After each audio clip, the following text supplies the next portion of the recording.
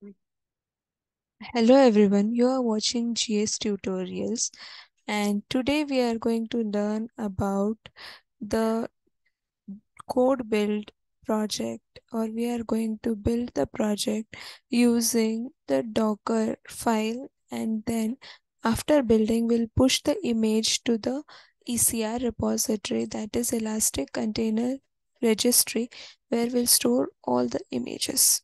Okay, so let's get started. So first of all, I will be following all the instructions that are mentioned over here. First of all, we'll be creating an ECR in the same region as that of the code build as well as code commit. I am basically working in US East 1, so I will be creating repository over here. So for the create repository, I will mention the name, or I will repository,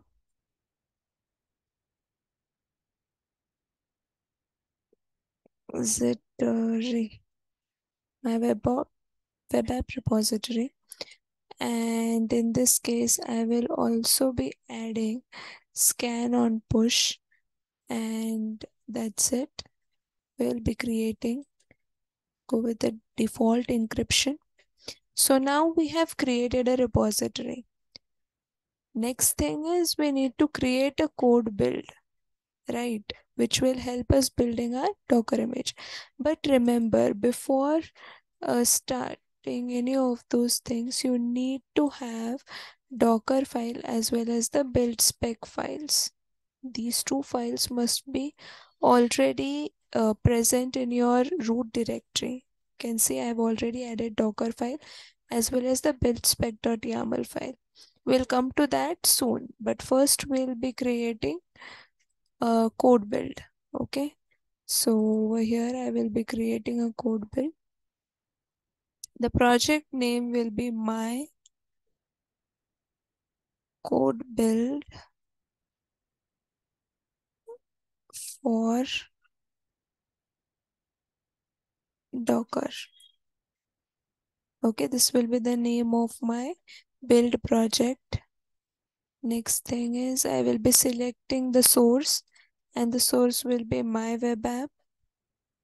Okay, branch will be of master, and operating system, now in this case I'll be selecting Ubuntu, and runtime will be of standard.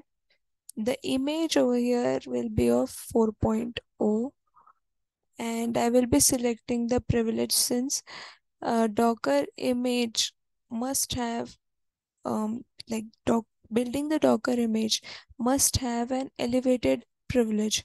What does this actually mean is that it should have specific privilege. Only then you can create those Docker images. Okay, so for that reason I've selected over here, and we are going to use build spec file and don't need to mention it over here since it's the default buildspec.yaml already present, so for that matter. And now I will be creating a project.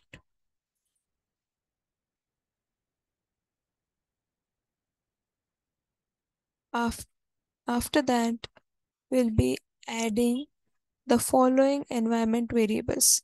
Now, why do we need these environment variables? Because to maintain the privacy, or also we can say the secrets, should not be disclosed in the main logs. So for that matter, we need to uh, give environment variables which will protect our credentials by from actual leak. Okay, so now we'll be going to environment. Within that, we'll be adding the environment variables. So what are environment variables I mentioned here? First thing is about AWS default region. Do check, do keep, um, do keep in mind that space can also make your pipeline or build fail. So check if all the spaces are removed while you are creating these environment variables. US East -1. So this is the image. So yeah, next environment variable is about AWS account ID. Now this should be of over here, right?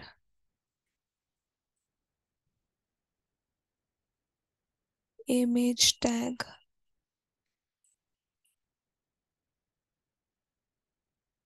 latest.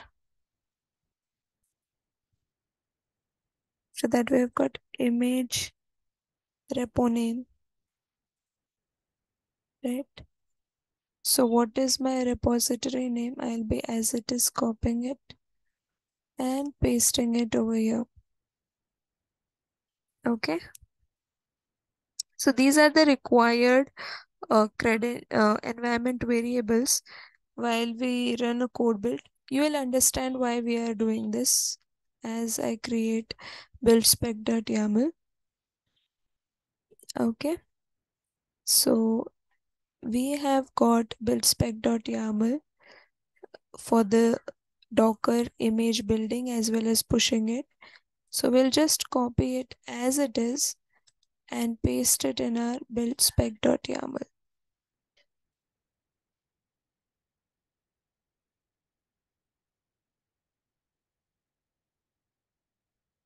Now you can observe this that I have mentioned these environment variables over here. So whatever, in case any of those changes occur, we'll just have to change the environment variables. We don't have to update this file again and again. So for that matter also we make use of environment variables. So in this case, these variables will be used as it is, since we have already mentioned them in the code build. So it will help us build our code. Modified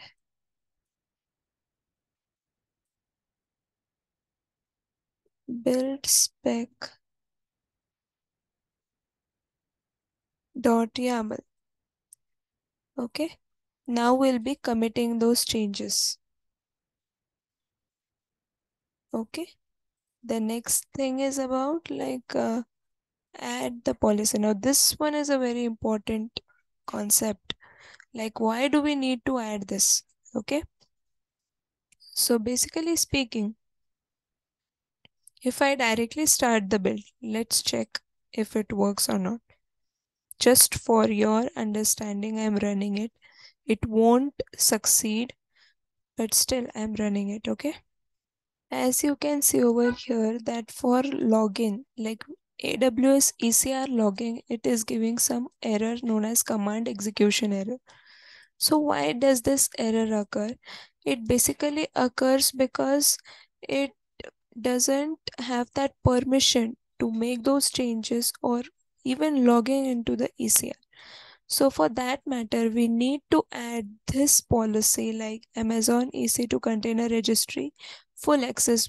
With this policy, our code build will be able to access all the images or all the um, authorization related accesses will be available to code build. Okay, so for that we'll be adding this policy. So where do we have those? We'll have to go into IAM, right? Yeah. So in this case, for within the policies, we'll search for Amazon EC2 container search. Now in this case, you can see this policy over here, and we'll be granting the full access policy to our code build. Okay. So the name of the code build, let me check by what name I have added. It is my code build for Docker, right? My code build for Docker service role. I will be attaching this policy.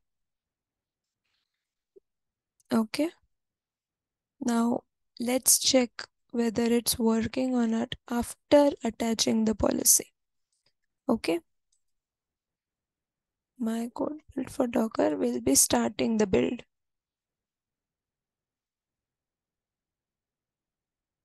Now also we can watch these phase details. Build operation is also done, which and these two, all these were mentioned in our buildspec.yaml.